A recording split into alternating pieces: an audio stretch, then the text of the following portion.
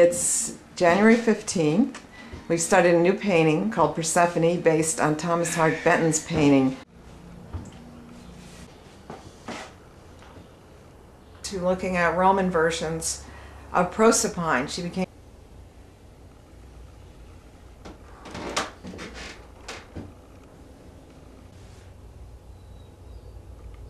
into the Renaissance period. I'm following Persephone through history. You can't miss Botticelli's Primavera.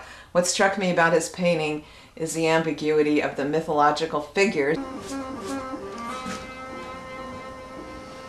And my background is based on a painting by Niccoli del Batte, painted around 1537.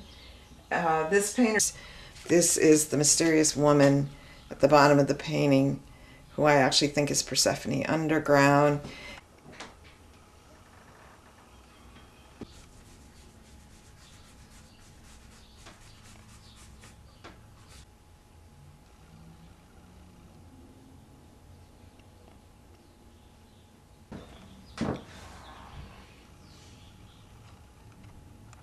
I want to refer to Aeneas and Sibyl in the underworld, and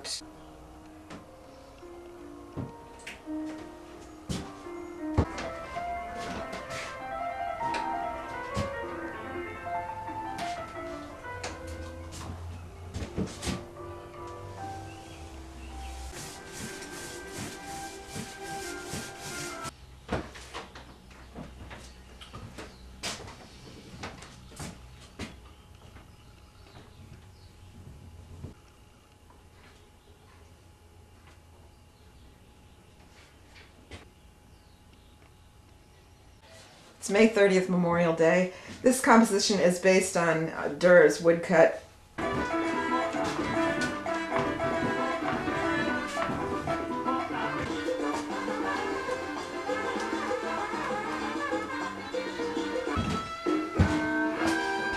This is roughly based on Flora by Burne-Jones and William Morris. I also started to include Thomas Hart Benton's composition more, looking at his vegetation from the Ozarks.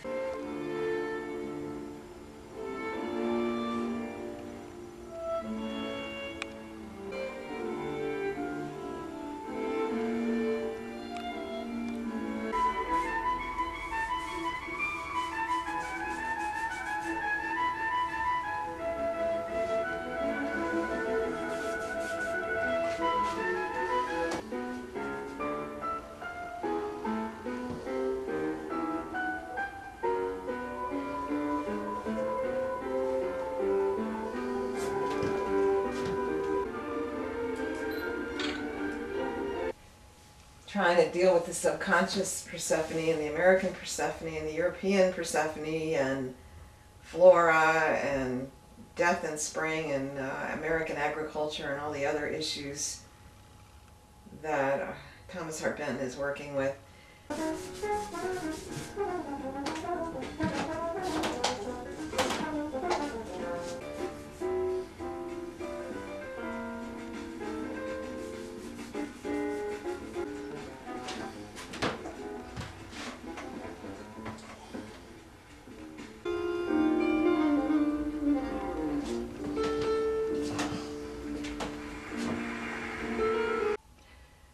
At this point, we're starting to finish the painting, and it's tricky because Pete and I don't have the same approach to painting or art in general. So his directness challenges me, and I'm trying.